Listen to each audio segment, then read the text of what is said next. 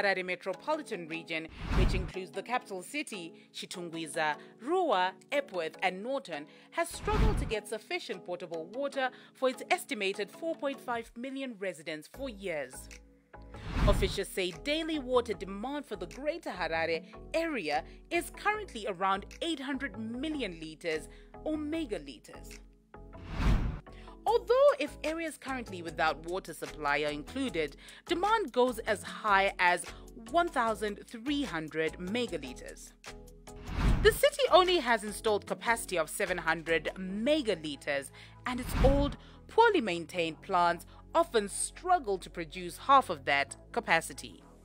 Apart from limited capacity, the quality of the raw water sources from which Harare draws its supplies has declined over the years.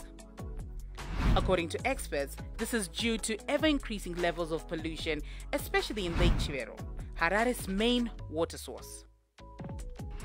The pollution is mostly from industrial waste as well as sewage works in Harare, Chitungwiza, Rua, and Norton, which over the years have been malfunctioning due to poor maintenance and lack of investment.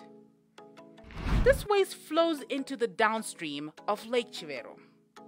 Experts also say Chivero is one of the most eutrophic reservoirs in the world, meaning it has high levels of nutrients such as phosphorus and nitrogen, which feed the growth of algae.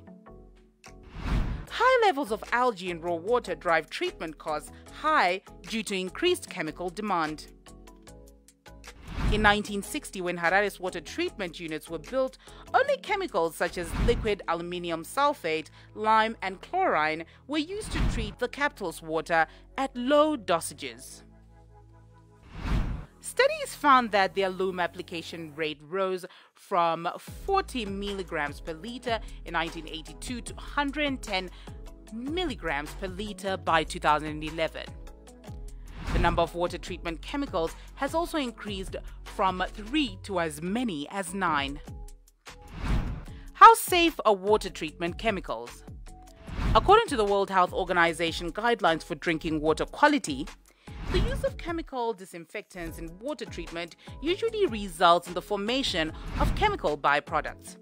However, the risks to health from these byproducts are extremely small in comparison to the risks associated with inadequate disinfection. And it is important that disinfection not be compromised in attempting to control such byproducts.